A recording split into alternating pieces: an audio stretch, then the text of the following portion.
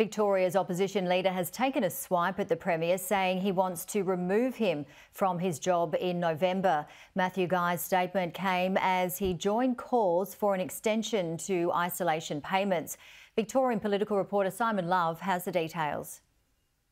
Victoria has joined the call from other states for isolation payments to continue as the national COVID wave persists. Premier Daniel Andrews is expected to return from leave on Monday in time for the emergency National Cabinet meeting to be convened by Prime Minister Anthony Albanese. But Mr Andrews' opponent, Matthew Guy, is supporting an extension of isolation payments. Yes, for those in exceptional circumstances that has been mentioned this morning, yes I have, yes I would. Our government has introduced nation-leading reform around the sick pay guarantee, where workers in particular industries, if they're casual or insecure workers, can access sick pay through that scheme.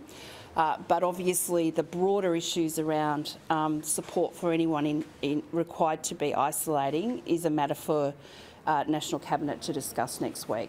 But he's also criticising the previous approach by the Victorian Government at the National Cabinet table. The Liberals are clearly signposting the upcoming state election. I'm not going to dictate to him how to do his job. In November I want to remove him from it and put in a new approach. The government admits a data breach occurred relating to those who were in the state's hotel quarantine program 2 years ago.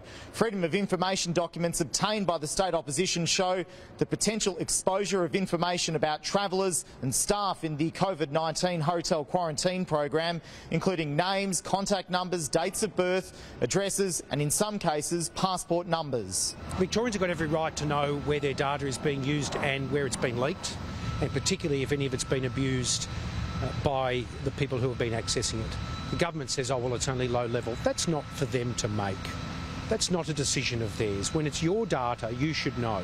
The government says the breach occurred because a staff member in the Department of Education was seconded to the hotel quarantine program when public servants from many agencies were asked to work for the program. Fake invoices were then issued to Victorian schools. The government stresses there's no evidence that information was accessed or downloaded, and no evidence that those fake invoices were paid. Simon Love, Sky News, Melbourne.